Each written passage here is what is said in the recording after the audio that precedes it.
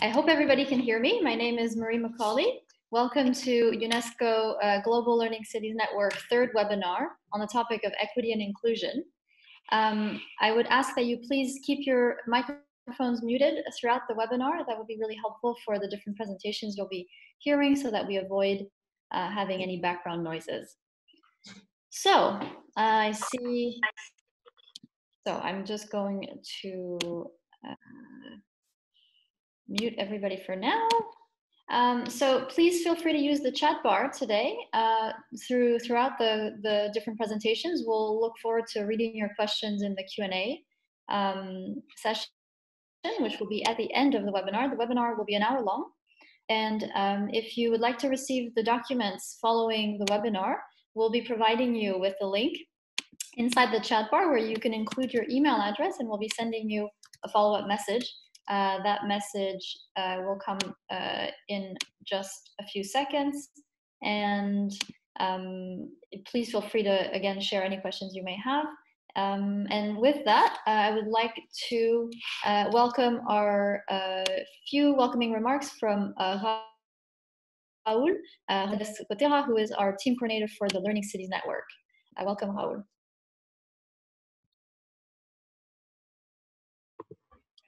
Welcome everyone. I would like to thank you for your participation to the third Global Network of Learning Cities webinar, UNESCO Learning Cities Respond to COVID-19. As we know, it is at local level that the impact of this new reality is felt. Cities have an important role to play in ensuring that all learning continue to enjoy full access to education provision, especially in the most deprived areas and homes. Many cities, in response to the current crisis, are intensifying their efforts in an impressive, innovative manner. In order to exchange solutions, discuss contingency plans, and share distance learning approaches, members of the UNESCO Global Network of Learning City, but also experts and no-city members, convene to organize these weekly webinars. Today, we will focus the discussion on a highly relevant topic: equity and inclusion. We will listen to some general aspects related to school closures affecting more than 1.5 billion learners, and some ways to mitigate the effect, as well as some challenges and good practices on how to reinforce equity by assisting vulnerable groups, including aging population, people with disabilities, excluded groups, keeping in mind the importance of leaving no one behind, particularly in this crisis. For this third webinar, I would like to very briefly introduce my colleagues around the table. I will start with Mr. Harri Rinta-Aho, Deputy Mayor of Espoo in Finland. Then we will have Mrs. Jan Wang, Deputy Director, Educational Resource Data Center of Chengdu, from the Research Institute of Education Science in Chengdu, China. And last but not least, Mrs. Judith James, Head of Strategic Regional Collaboration in Swansea University, Swansea Learning City in the UK. I hope that the country and regional diversity of presenters will help us to capture the richness of the strategies. I would like to introduce my colleague Marie Macaulay, who will be our moderator for today and will help guide this session to make sure we come out with concrete city-level strategies that can be shared with our network and around the world. Marie, the floor is yours. Thank you so much, Raoul. And just a final logistics note, if everybody could avoid sharing their screen with us, that would be really helpful. We're getting a few pop-ups from people who are clicking the share button. It's our first time with these webinars using Zoom. So we're working around the different tricks, and we would be really helpful and grateful for your collaboration with helping us. So thank you, Raoul, for those welcoming remarks. And as you mentioned, today's webinar is indeed meant to provide a platform to discuss the different issues that have come up on the topic of equity and inclusion in this time of crisis. And we're really looking forward to hearing from the different perspectives of the cities today. We know that the COVID-19 pandemic has exacerbated already existing inequalities.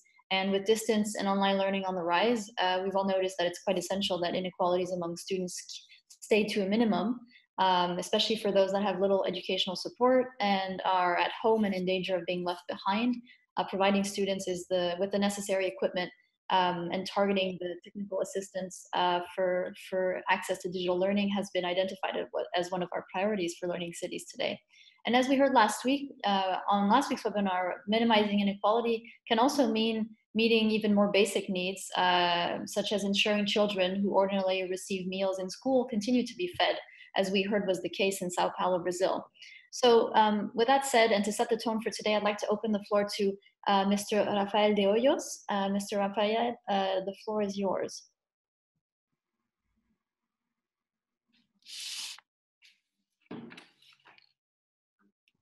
And if you're not with us today, we will move on. We will hopefully get back to you when you are able to join us. So let's just start the presentations and get right into it. We have with us Mr. Harri Rinta-Aho, Deputy Mayor of the city of Espoo in Finland, which is also a global Learning City Network member. If you could please start your presentation, and I will upload your slides right now. Good afternoon to all of you. Can you hear me? I can hear you very well, thank you. Fine, okay. I try to do some tricks to put my presentations here on board. Please, it takes a while. Okay, I'm also doing that, so let's just okay. It's a bit tricky, but it should come up in just a few seconds.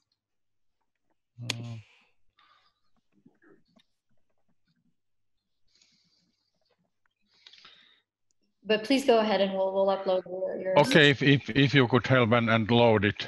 Yes, absolutely. Okay, so I can start and explain it verbally.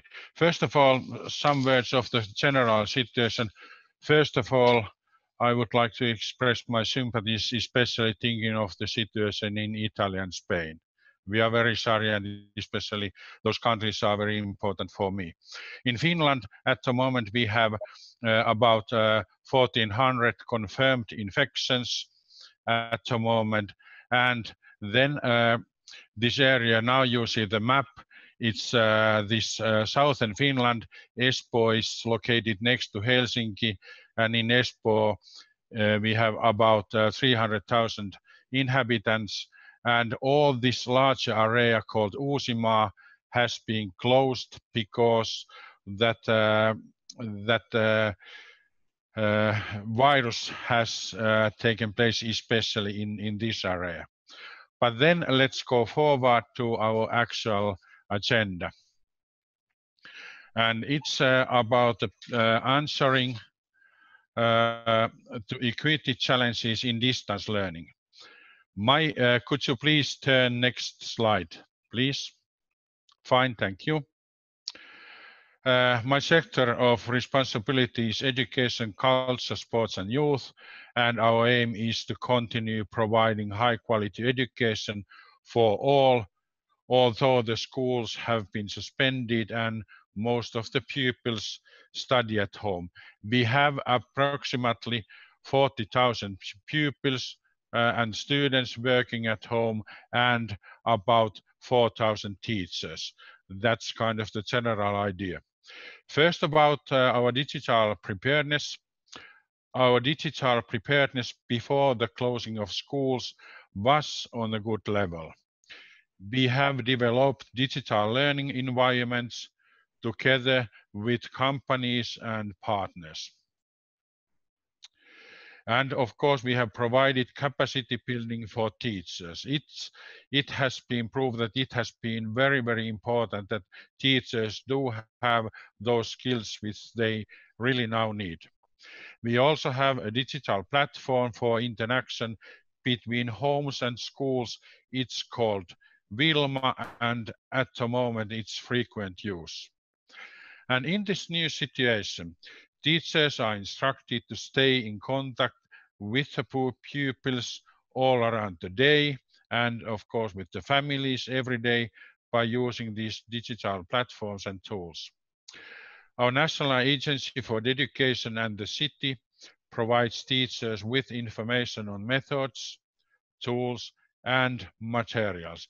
And I have to also thank you, our private publishing companies who have offered their materials for free for us. The role of the principal is highlighted in this exceptional situation. Principals are instructed to support teachers and encourage them to learn from each other. Also, the role of the teacher as a guider of the learning process is more highlighted than ever. Clarity, planning, and people skills are now crucial. Many teachers also share materials with each other on social media or through other platforms. Pupils' access to devices is fundamental in distance learning. During this suspension, pupils who do not have appropriate digital devices can borrow a device at the school. However, now, more than ever, we really can see that the school is more than a place for learning. For some children, the school is the only place where you can feel safe, interact with reliable adults, or get a healthy meal. Switching to distance learning includes new risks for many. To support the most vulnerable children and young people in this exceptional situation, we have developed the following approaches. Pupils who need desperately a school lunch can pick up a snack bag at the school. We started this service on Monday this week, and we will develop it further. School social workers and school psychologists are available online and on phone. Information on how they can be contacted is spread throughout a variety of channels. They also proactively reach out to the pupils and arrange physical meetings if needed. Of course, taking into consideration the social distancing restrictions. Pupils in need of extra support may still attend school, because those are the kids who can't participate the learning process just staying there at homes. They really need personal guidance. The government has also decided that pupils in grades from 1st to 3rd and children in early education may attend contact teaching.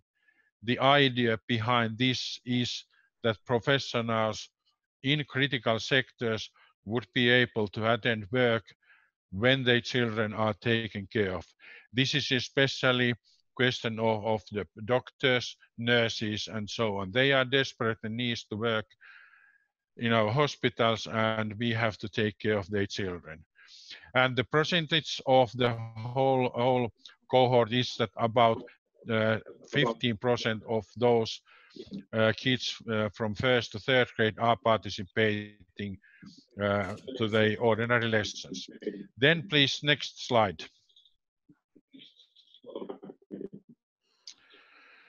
And then supporting the well-being of children and youth outside the school, because this is also very crucial, and we can see already now that children are very bored to stay at home, and after the school lessons they would like to come outside and start to exercise their usual activities in the circumstances as business as usual. So we have to have taken some actions also. Now when our youth houses have closed their doors, more youth workers are available on digital forums that are used by the youth. These include, for instance, video game communities, chat services, and social media. We have done digital youth work already before the current situation, and now we do it even more. Some youth workers also reach out to youth in outdoor areas. And then next slide, please. We also have a responsibility thingy of our senior citizens, and we have extended the service hours at the call center for senior citizens.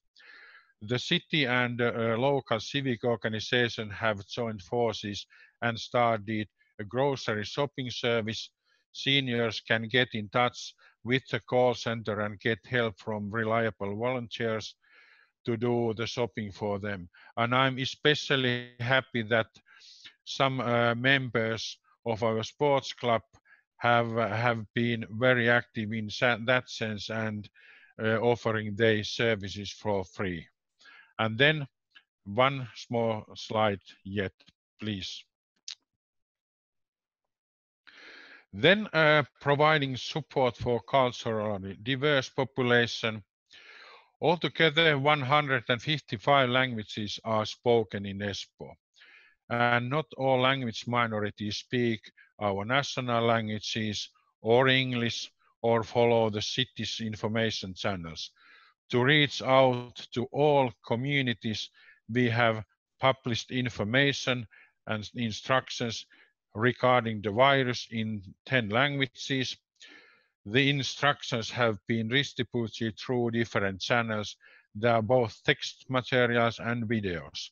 Schools have distributed information regarding education in different languages from the beginning. This week, we will open a chat box service on our website for coronavirus questions. It will answer questions in 100 languages. We have also started a new multilingual counseling service. For instance, library staff and volunteers answer questions by phone and reach out to communities. Since many library workers are experts on information, their competence in this way tapped into, although the libraries have closed the physical spaces. And then adding something of these children who have special needs, if they can't come to schools and participate ordinary lessons, there are also special support persons who try to give them individual guidance through our equipments. So this is actually was all. I would like to thank you. Thank you. Thank you very much, Mr. Haritaho. This was really, really interesting to see how you're relying both on a community base as well as individuals to pull through this pretty difficult time. I would like to ask you a question. However, I'm very aware of the time for today, and we only have an hour. So we'll move on to the presentations, and we'll save questions and try to group them as best as possible for the end of the discussion today. So with that, I'll stop sharing the screen, and I'd like to move on to our presentation from the city of Chengdu. Ms. Yan, if you could please take the floor, and I'll upload your screen and your presentation in just a second.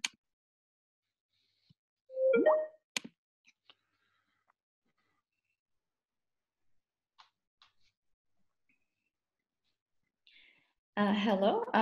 So we're having. Hello, Marie. Can you hear me? Hello. Thank you. I can hear you very well, and I've started sharing your presentation, so you should be able to see the slides now on the screen. Okay, I can see it. Great. Please go ahead. Okay. Dear GNLC colleagues, good afternoon. I'm Wang Yan, a researcher from Chengdu Research Institute of Education Sciences. I live in Chengdu, a city with over 20 million residents, including 3.3 million students in campus. A city only with 155 confirmed cases of the COVID-19 infected in the past 3 months, and a city providing disrupted online courses for all learners for free since February. Now, I'm honored to share with you the efforts that Chengdu has made in practices in the following two parts. Number one is what we have done to assist the disadvantaged groups and how we implemented the undisturbed learning experiments with our disturbed school, and especially with the typical case of the online digital school. Part one, measures for disadvantaged groups. First of all, the prevention and control measures in Chengdu during the COVID-19 epidemic period got more refined. For the vulnerable groups, like the elderly and the disabled people who are living alone, it's allowed for their children or specific caregivers who has normal body temperature and have no contact history with any infected person in the past 14 days to visit and take care of them. Moreover, community staffs gave calls to inquire the livelihoods of the vulnerable groups every day, and our volunteers were arranged to provide door-to-door services. The second point is the Chengdu municipal government issued a one-time subsidy of 300 yuan per person to low-income groups throughout the city. Number three, care for children of medical workers.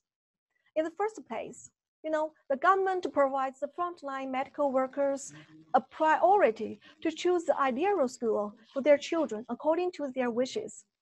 We also provide the frontline workers with opportunities to upgrade their academic qualifications for free after the epidemic. Last but not least, enterprises in Sichuan have set up the special caring fund for medical staff's children. If they need help at any time, they can call the hotline to get the assistance. So these measures are taken during the last 3 months to ensure that the frontline doctors and the nurses can work without any worries. Number four, pay more attention to mental health. As you know, people are required to stay home for quarantine. This leads to a mental health issue to many of them. Therefore, we set up a 24-hour hotline and also providing some psychological online courses. We also offer them abundant training lessons. For physical challenged children, we have conducted vocational skills and rehabilitation training. Part two, how we ensure all the students access to online learning and get the good quality education. When we focus on the schooling education, all the students have to learn from home, and the learning online has to face two major problems. One is to ensure every student can learn online, which means teachers have to guarantee that everyone, includes those from less privileged families, are available to learn. The other major problem is the learning resources should be sound, scientific, and in a good quality. To solve the first problem, the infrastructure is the fundamental step. The local government of 22 counties took actions to build the 4G fundamental equipment to make sure students can connect to the high-speed internet. The next step is to find out the students who don't have devices like smartphone, table tablets, PC, or TV. Some schools even provide devices with internet services to their students. What's more, for the technical supports, the internet service providers increase teachers and students' network bandwidth to 300 megabits per second for free, and the Sichuan TV station pushed out a free educational program, so the students can learn at anywhere, in any time, when they log in through any terminals on their smart devices or on TV. The other problem is how students get quality personalized learning resources to meet individual academic needs. As mentioned above, with the guarantee of learning terminals, students are available to get online sources they need. For the grade 9 and 12 students, most of them choose to learn through the live lecture provided by the Chengdu Digital School. This is a municipal network education platform, which is officially launched in July 2017 and is established by the Chengdu Education Bureau, designed academically by our research institute, had the operation support by Xinhua Wenxie, Currently, it has more than 1.55 million students registered. During the pandemic prevention, it imitated the normal order of teaching and learning progress and provided live classes about 36 subjects, such as Chinese, mathematics, English, PE, mental health, etc. It covers a total of 596 courses for nearly 5 million students in Sichuan province for free. I think the reason why students choose it is the quality and the personalized learning results that's brought by this online school. First, all the courses are provided not by one teacher, but by a team. You know, the academic leader of the subject from this research institute choose the most experienced teachers from the grammar schools to set up an expert subject team. Each team repeatedly discusses the teaching plan and designs the online class before it can be broadcast on live. Now, over 196 experts and teachers are participating in this program, which guarantees the teaching quality. And also, we constructed the teaching environment, as you can see on the PowerPoint, and provided guarantee mechanism. Under the guarantee of strict inspection actions, our teachers come to this digital school to shoot the class with professional staffs who are responsible for the broadcasting technology and deliver quality. Meanwhile, we also arrange staffs on duty to collect the problems and find out solutions. So far, no teacher has been infected because of this online course program, and the learning resource quality has been improved. On top of that, the most difficult problem in online learning is the interaction between teachers and students across the screen. So we designed the 3-point screen, which the screen is divided into 3 parts. So viewers can see that the 2/3 of the screen as the teacher's PowerPoint. The top half of the other 1/3 is the teacher's images, and the rest area is a comment area. So in class, teachers can open the comment area to receive students' answers instantly. In addition, with the help of the real-time feedback of online tests, teachers can adjust their teaching speed flexibly. Additionally, we viewed the data generated during online teaching extremely valuable because we can form a knowledge tree for each learner who studies continuously with this data. The leaves on the tree have different colors, means the different level of understanding of this knowledge. Thus, make the learning process visible and personalized.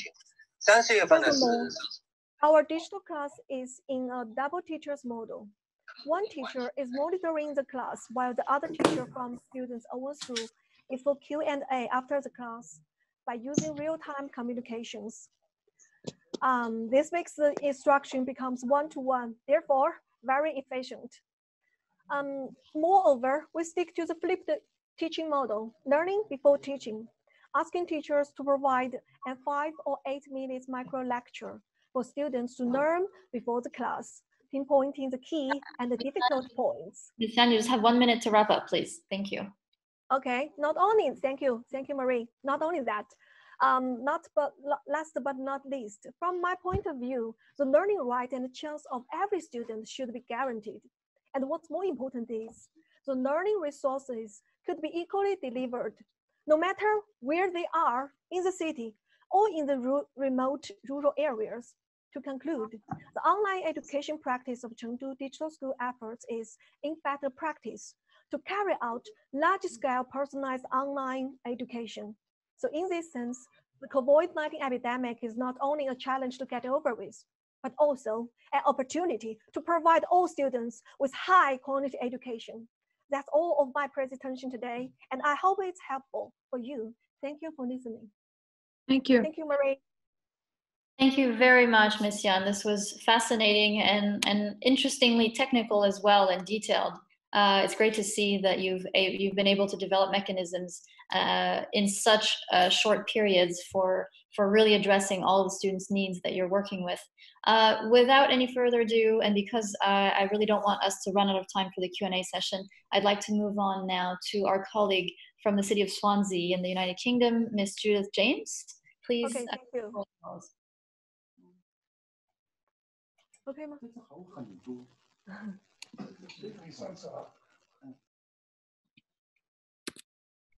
Hello, can you hear me? We can hear you really well, thank you.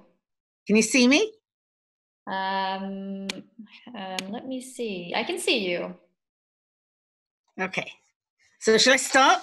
Please start, thank you very much. First of all, I would like to say how sorry I am for all the people who've been affected by this crisis worldwide. In the UK, we have 25,150 positive cases and 1,789 people have sadly passed away. Wales is part of the UK and we have 1,563 cases, and so far there have been 69 deaths in Wales. There are 167 cases in Swansea. I'd like to start by saying that Swansea has always had a very strong reputation for working with people in disadvantage.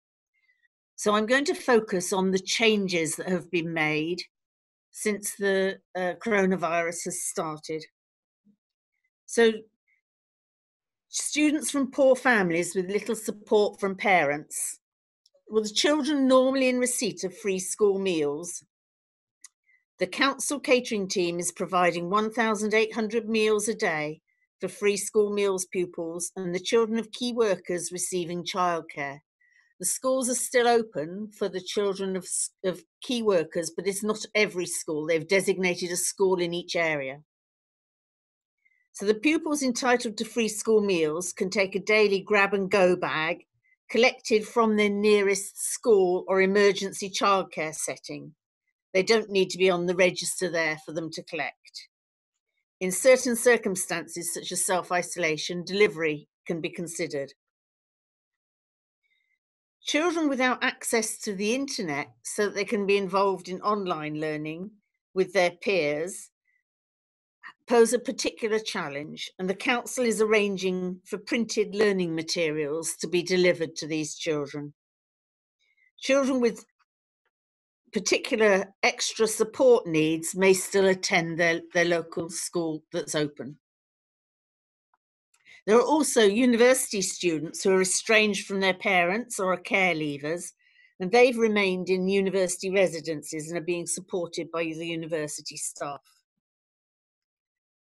Vulnerable and elderly people have all been contacted by letter and told to self-isolate. They have to stay at home for 12 weeks, and they're getting help from Swansea Council staff working from a new helpline. The council's working with the University Health Board to put in place support for these individuals so that if they don't have friends or family or other support networks, they can get food and other essentials. The helpline number is made available to people who get the letter to stay at home.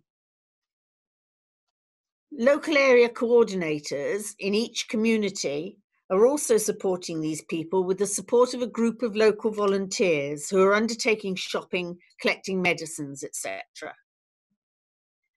Families of the frontline medical workers and other essential services are still attending schools. So the schools in every area of Swansea have opened as a hub. And those critical key workers are the health service staff, blue light emergency services staff, prison workers, social care workers, school staff, and also those who work in food production and delivery. In addition to this, 98 students who are studying graduate entry medicine at the university in Swansea have volunteered to provide babysitting for these staff members. Because all these volunteers have been DBS checked, which means they've had their background checked, and they're also trained in paediatric basic life support through their degree, and many of them carried out previous care jobs. All the council's domestic abuse hub and IDVA project continues to operate, providing safety advice and emotional support to those currently at risk, and contact phone numbers are on the council website.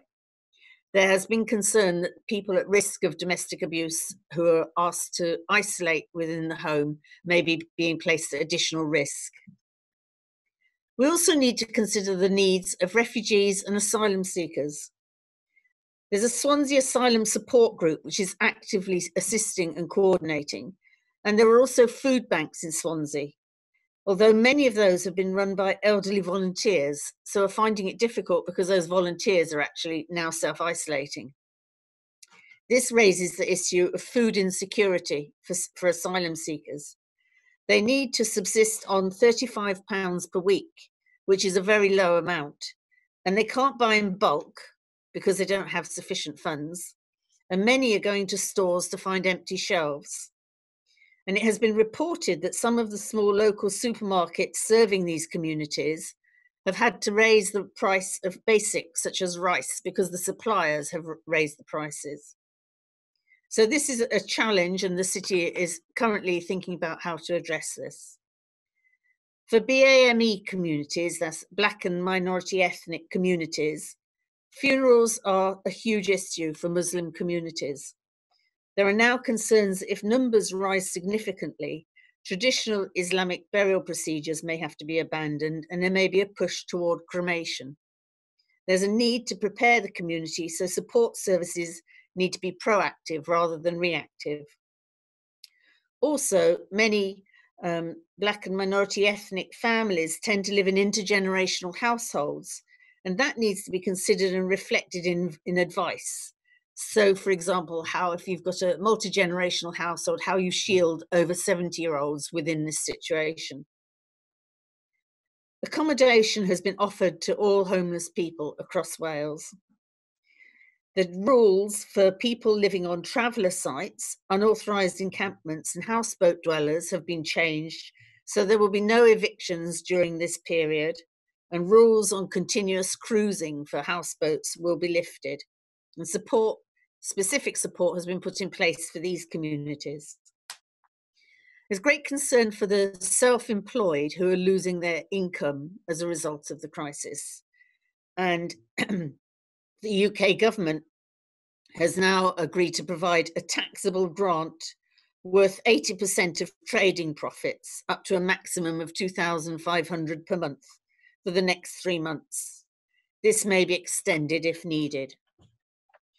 I'd like to just quickly talk about some of the ideas that Swansea University staff have come up with. The staff within the College of Human and Health Science are providing training to NHS staff in critical care skills to enable them to contribute more effectively to the treatment of those with the COVID-19 virus.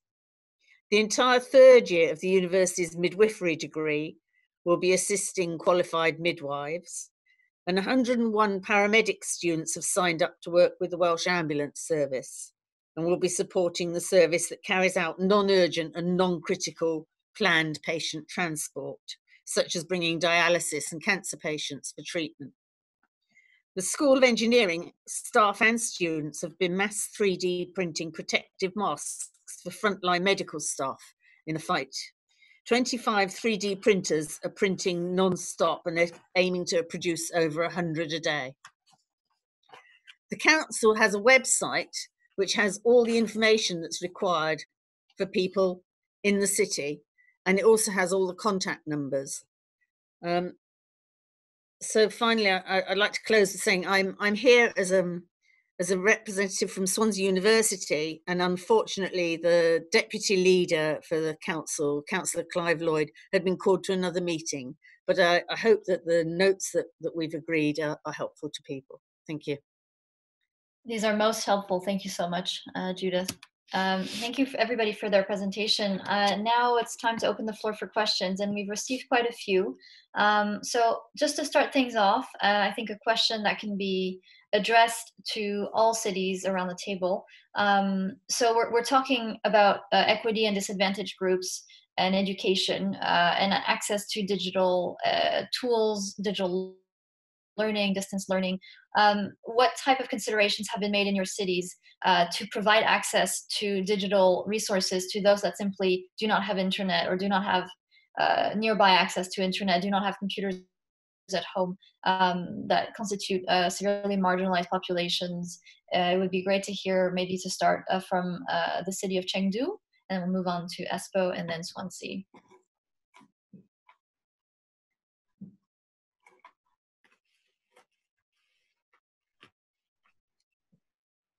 And if not, perhaps we might start with Espo. Okay, hello. First of all, the basic thing that education is free for all children and students in Finland. So it means that it's up to the community to provide all the needed equipments.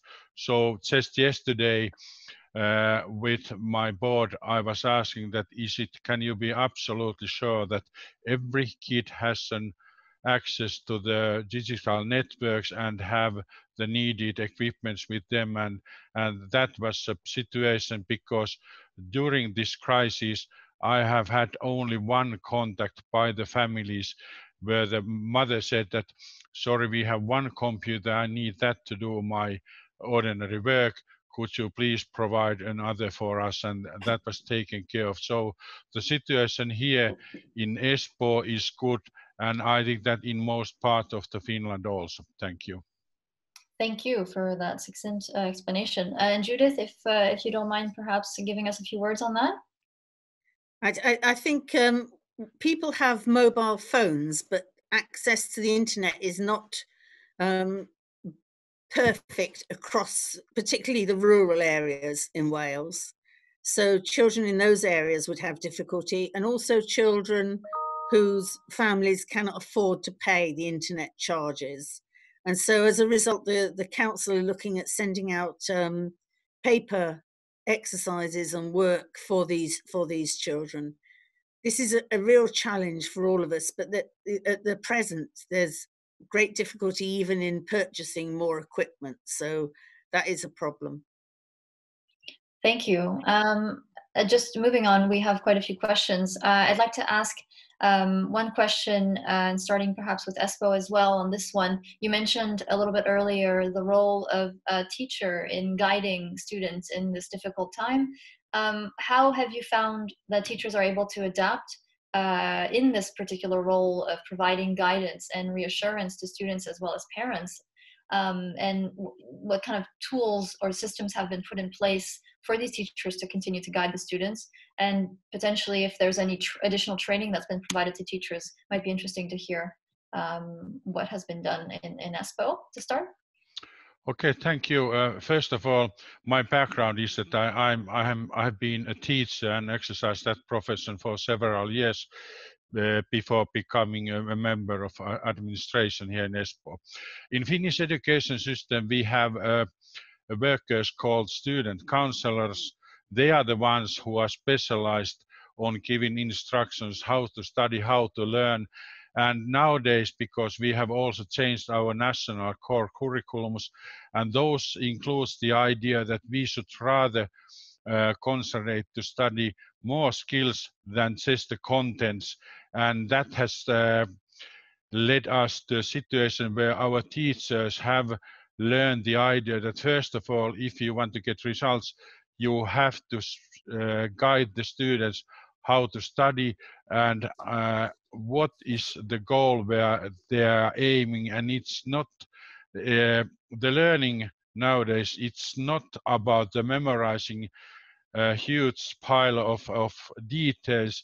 It's about to exercise like critical thinkings, and especially that you have to take care of that your studying skills are in order. And those are the actions we already have taken before this crisis started, and now it's make our daily life a little bit easier. Thank you for that. And Judith? Well, I can give an example for how communities are responding to this, because one of the challenges for the children is that they're not seeing their friends and not having their normal social interaction. And so what communities have been doing, and I'll take my community as an example, is that they have a daily activity that all the children are participating in. So for example, they had a Lego activity. The Queen had lost her crown and they had to make a Lego crown. And then they took photos and posted them using their Facebook interaction. And this enabled the children to all talk to each other and compare what they were doing. They've all put rainbows in their windows. They're all doing things like making different pictures and making biscuits, and all on the same day, so that they feel that they're sharing something. In addition, there's a lot of online activity at present with ideas for parents for home educating, lots of activities to do, and a lot of these are shared. So, for example, my granddaughter told me that she'd been doing her exercises with all her preschool class friends. Well, they'd all actually just had Facebook open and they'd been doing it with an online exercise. But in her mind, she thought she'd seen all her friends and they'd all been doing it together. So I think this is quite important, that children have time to socialize, and they're not just working all day, that they have some set breaks during the day when they can contact their friends and chat and this sort of thing. Thank you so much. It's great to hear the kind of community building this kind of crisis can bring, and what type of initiatives come out of that. We've received quite a few questions, and we have a colleague, a participant, Miss Dana Adnan, who wishes to ask a question directly. Miss Adnan, if you could unmute yourself and ask the question to the participants, please go ahead. Thank you. Hello, everyone, and thank you so much for this invitation. I want to ask you something related to the well-being and mental health. Nowadays, as Mrs. Judith say, that we have something related to the rural areas and how much they are suffering, and they are feeling so different because they don't have the good access to internet, how they can study, and the learning distances. Although some students, they don't have that skills that they can interact with the teacher using maybe mental skills, illness, or they have retardation in this. So what we can do to help these students, and how we can help the teacher as well. Thank you. Okay, well, it certainly in the UK, in schools, as we heard in ESPU, there are staff who are specifically trained to help students who may have mental health challenges and who may be disadvantaged in a social interaction way. And they will know who these children are and will be in regular contact with them. I know it sounds old-fashioned, but there's telephone is a way of communicating, and also that there's paper, and the post is still being delivered, and this kind of thing. So I think that, you know, it's coming down to families and communities, the strength of community, but also the schools, the teachers are so dedicated, and they have a vocation, and they won't let any child be left out in that way. I have another question, please. Now, the researchers, what they are saying about the effect of the learning within the internet on the students at home, like how the internet can affect the students, how it can affect their mental health whenever they are sitting for so many long hours in front of the TV or in front of the laptop, and how their well-being will be after that. It will be they will take a disadvantage or advantage from it. We have been very clear about people taking breaks and moving away from their screens and doing different activities where they can, if possible. Until today, people have been allowed to go out each day for one form of exercise. I think that restriction has now tightened down, and so people are only allowed to leave their home for essential supplies now. Exactly. But I think that it's up to people in a way to, in the same way as you look after your physical health, people are having to think about looking after their mental health. Not just about themselves, but contacting people that you know who may be feeling lonely, who may usually live alone, but would have gone out to shop or gone out to meet people, and making sure that you phone them and contact them and find a way to make them feel less lonely. Thank you. Thank you so much. Both for that great exchange. And I think we have the town of Chengdu that has joined the discussion once more. Miss Yan, can you confirm that you're here?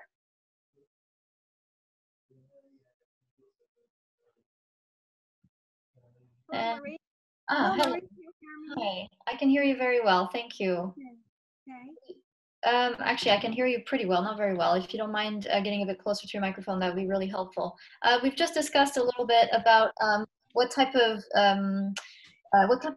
training have teachers been given in light of the quick adaptation they've had to go through to continue to provide this guiding role to students, even more so in this particular time of crisis. Do you have any comments you'd like to make in terms of how teachers have been able to fill this role, and maybe how they might have received updated training in response to the crisis to deal with new technology or ongoing training, if you don't mind sharing? As you know, I'm all teacher. Sorry, I really can't hear you very well. It's very choppy. No. Nope, sorry, really can't hear you. Oh my. Hear me now? Nope. No, sorry. If you don't mind, maybe just typing a few responses in the chat so everybody can get a sense of what the city of Chengdu has been able to do with regards to teacher training and teacher guiding role through the crisis to the students. That would be really helpful, just because we really can't hear you. So moving on, I believe. No, oh, sorry. Nope. No, sorry. Well, now I can hear you. I can hear you very well when you're speaking in Chinese, but we tried many times. Can you hear me now? Please go ahead. Yes. Just you have 1 minute. Thank you. Can you hear me? Okay, yeah, but you only have 1 minute if you don't mind answering right now. Yes, can I ask now? I can answer this question now. Can you hear me? Yes, perfect. Please go ahead. Okay, thank you very much. Okay, for the teacher training, you know, the first one is the technology training. You know, a lot of teachers cannot use the technology flexibly. So what the first thing we do is to arrange them and send them the online courses about how to use technology tools, such as how to use the broadcasting tools, how to communicate with the students. And you know, the second one is our digital school. This Chengdu Digital School is also broadcasting lessons to students as well as the teachers who are in the remote rural areas, so they can get they can know how they could teach in their own areas. So as you know, this digital school is also a practice that to give the teachers in the rural areas the skills to how to arrange their classes. So that's my answer. It includes 2 points. That is, one is the technology skills, and the 2 is how to teaching as the experienced teachers. That's my answer, Marie. Thank you. Thank you for that very succinct answer. Generally speaking, we've heard a lot about community role, and the question came up a bit earlier in the chat in terms of how the community networks have been used during this outbreak, and the question had to do with whether or not the government was the only one trying to fixing inequalities. I think we've heard from everybody today that in fact, quite the opposite. Communities, municipalities, people, public spaces, higher education institutions have all had a pretty significant role in providing a helping hand to deal with the education crisis that has resulted from this global health crisis. So generally speaking, I'll just give 25-30 seconds to each individual participant or speaker if they wish to add a certain point on the importance of community in dealing with this crisis. Starting with you, Ms. Yan from Chengdu. Hi, I'm here. So talking about the community crisis, you know, we're all concerned first is the health, the physical health of all the communities, including the disabled people and the elderly people living alone. And, you know, the government arranged a lot of people to help them. And as I mentioned in the presentation, that all volunteers were arranged to give them door-to-door services. And otherwise, the public brochures about the hygiene are published on online and offline to give the physical health guidelines. And as you know that, we also give them some lessons about cooking or about art and any other else to help them to feel that they are happy in their home and to pass this hard time. And as you all know, that is the mental health is the main point. So we also give them the stories about the frontline workers and to encourage people to go through this hard time. That's my answer, Marie. Thank you. Thank you. Moving on to Espo very briefly for a final remark on this. Yes, thank you. This the idea of community sense it has strengthened a lot, and there's a feeling that we are all on the same board and we should help each others. One nice example: my daughter is working as a medical doctor, and in a Saturday evening, the nearby restaurants have prepared a meal for the doctors and nurses, and they wanted to show how much they appreciate their hard work. And my daughter told that it was so warm feeling then when they came in and announced that they were willing to help them. Thank you. Thank you so much. And Judith, you made quite the point, but if you'd like to wrap up with the last remark on the topic, that would be great. I think it's been very helpful in Wales that there has been a designated local coordinator in every community, so that everybody knows who that is, and that person feels that they have the authority to collate all the information about everything that's going on one Facebook page for that community, so everyone feels part of it, even if they're not actively participating themselves. They know that the support is there if they need it. Those coordinators are doing a great job. Thank you. Thank you all very much for this. I'd just like to ask if our colleague from Mexico, Mr. Rafael, has joined us again, and we'll just wait 5 seconds to see if that's the case or not. And if not, we'll just a few remarks from our team leader in the Global Network for Learning Cities, Mr. Valdez-Cotera, to provide last few words and provide us with a general sense of what's to come in terms of our webinars, upcoming webinars. Raul, the floor is yours. Thank you, Marie. Thank you to all participants for the very active contributions. We really learn a lot. It's time for learning. That's quite clear. A number of inputs were provided on how cities have been responding to equity challenges. To this. Raul, we can't hear you anymore. Raul? No.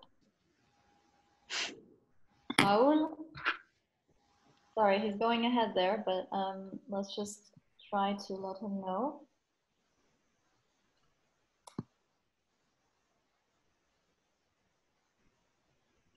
Sorry, everybody. We're clearly having a few technical difficulties, and this is a little bit tricky. We're using Zoom for the first time in this setting, and we're just trying to get a grip of it.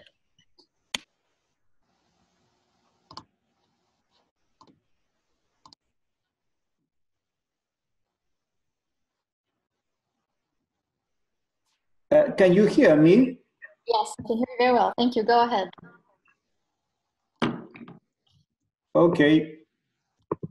So I was saying, please send any action or response plans to us so that we may post them on our website and share with all learning cities. Please note that we will have the different documents mentioned today available on our website, and we'll circulate them with the UNESCO Global Network of Learning Cities. And of course, I will extend a cordial invitation to everyone to the next GNLC webinar. Next one will be next Wednesday. So we'll have each Wednesday the seminars and the webinars, and this one will be focused on intergenerational learning, family learning, community learning. I think it's very much what we're facing today. Just to tell you that we have some technical problems, and we couldn't have more than 100 participants, but I'm sure that the session was recorded, so we will share it with those ones that could not attend. And Also, many thanks. I'm willing to talk to you next week with the different experts and city cases, and hope that the diversity and the good cases that we heard today could be useful for your cities in particular to face this difficult timing. Thank you very much, and see you next Wednesday. Goodbye. Thank you. Thank you. Thank you. Thank you. Thank you. Thank you, everybody. Bye-bye.